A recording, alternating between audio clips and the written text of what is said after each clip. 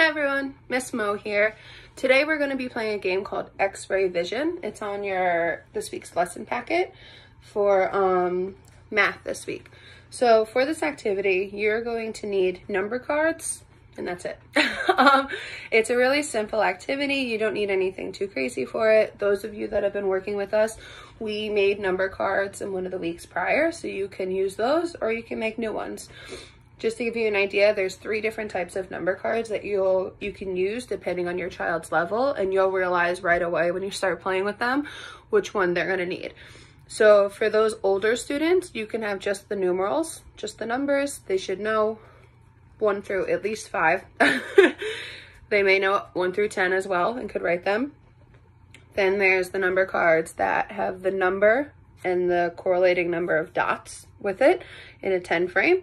To help your child, if they don't know what that number is, they can count the dots and be like, oh, that's the number 4. There's 4 dots. 1, 2, 3, 4. Okay, 4. The next one is for the younger students that aren't really, they don't know their numerals yet, like what the actual numbers look like. So they have just the dot cards.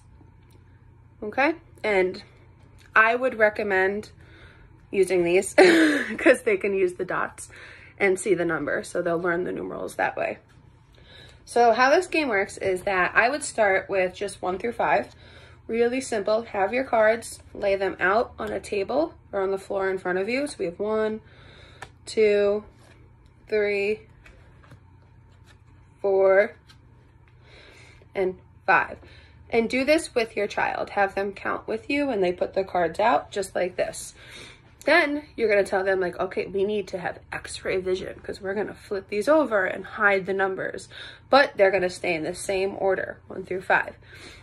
I'm going to point to a card or call out a number, and you have to tell me which one you think it is, okay? Or if I point to it, you'll tell me what number is underneath, okay, using your X-ray vision.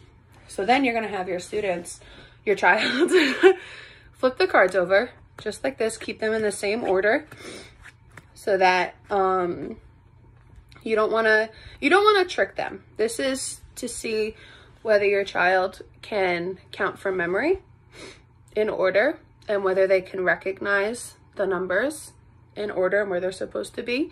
And it also helps build their memory skills so they can remember where those things were. Those are good cognitive skills for your child to learn. Okay, now to make it a little more fun, Miss Mo has X-ray vision goggles that I'm going to wear to help me see through these cards and see what number it is. So once they're all flipped over, you can go, all right, what do you think, what number is under this card? You have to use your X-ray vision. Shh. All right, well, I remember numbers go in order. So I go 1, 2, 3, 4. That's 4 underneath there. Should we see if I'm right? Oh, Miss Mo is right. Good, so that's an example, and you put it right back where it is.